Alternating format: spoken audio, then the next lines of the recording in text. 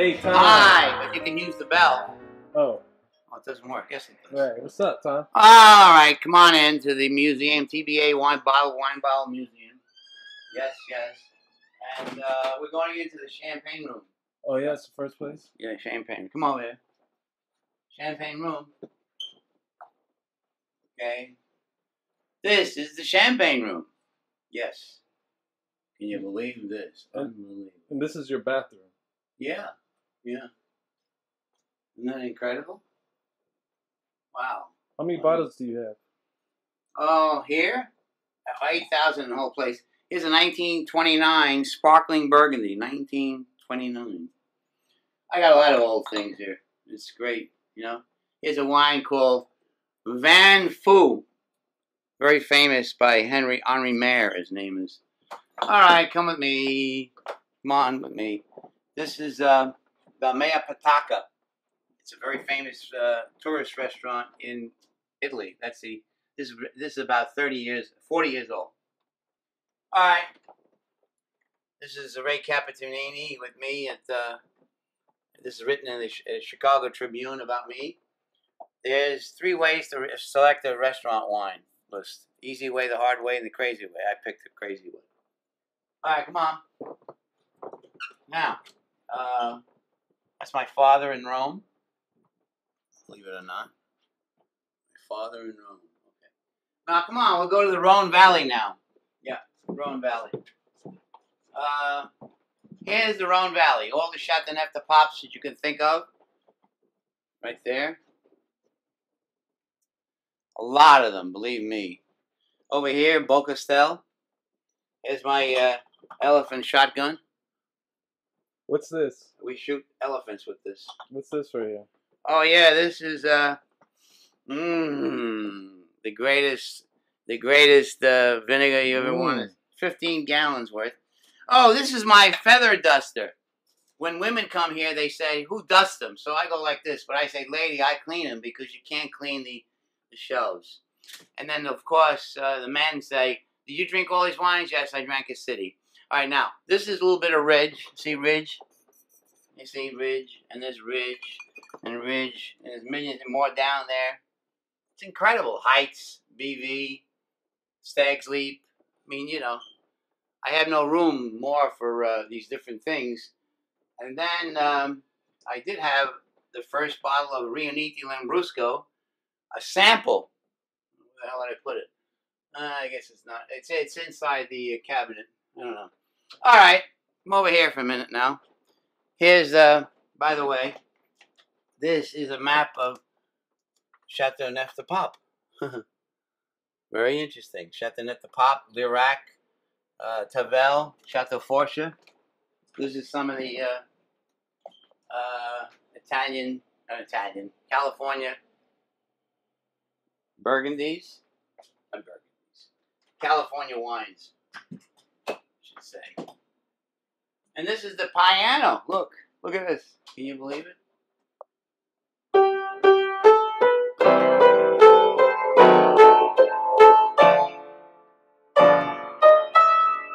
I can't give you anything but love, baby. And how about this one?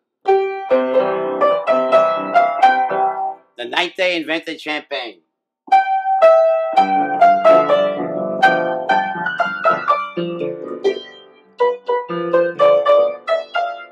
And then this one, my favorite song. Thank heaven for little girls. They grow up so nicely, you know. And then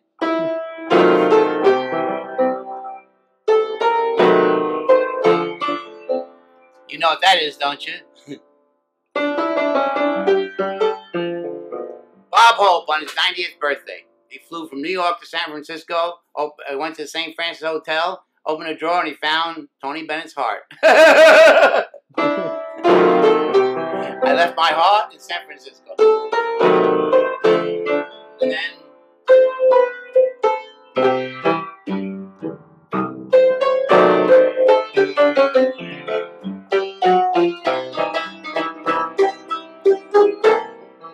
that's New York, New York.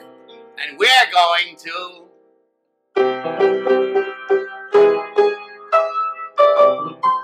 Roma non fa la stupida stasera. It means Rome, don't be stupid tonight, will you please? And that's Rome.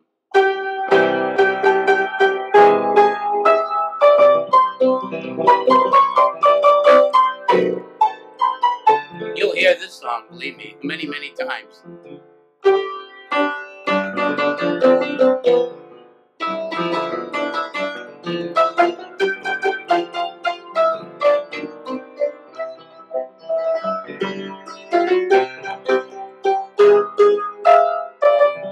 Rome, non fa la stupida. Then we gotta play, what's his name? Bill Clinton's theme song. Don't blame me for falling in love with you. How about this one?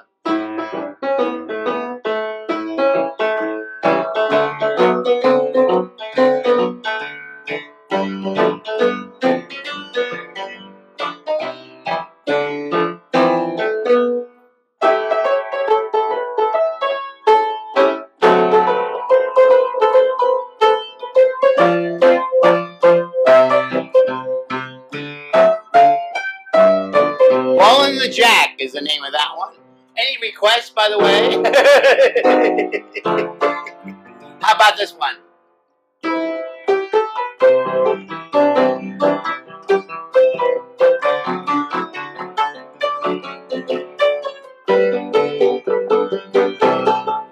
know the name of it, right?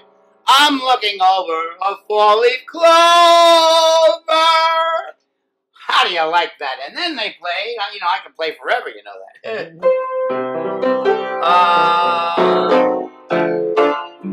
How about this one? You're in.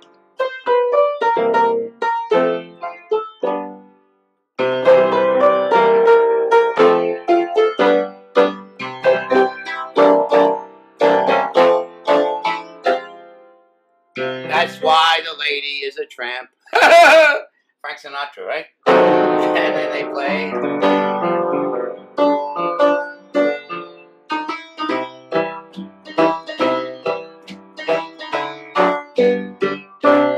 You know what? Alexander's Ragtime Band. You don't know that, huh? How about this one?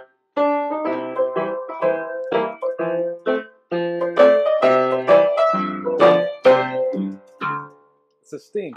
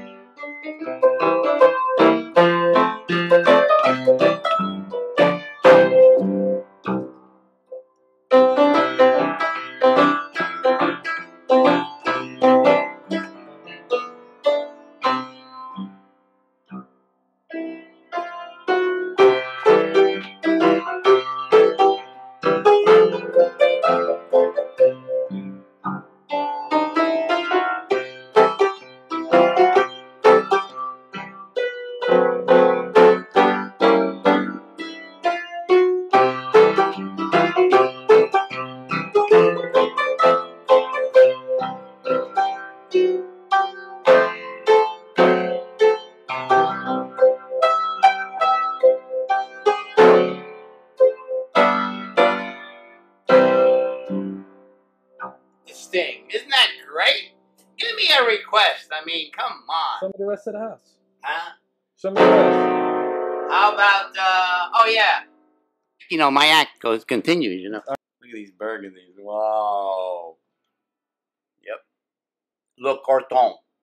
You have l'Enfant Jésus. Corton Charlemagne. Chevalier Monarchet. Look. Over here. Corton. Another Corton. A Chambertin. Look at this stuff. Unbelievable. Main Chambertin. So I come over here. You see this area here? These are the burgundies put in order. You can see Moussigny in about 5 vintages going back to 1949. Up there, Moussigny. And you see over here, you took pictures of these. Remember you took it for Ernie? Latache and whatever. Yeah. And the Romani Conti, which you don't have, which is down there. And so anyway, I'm going to redo this whole thing. Okay?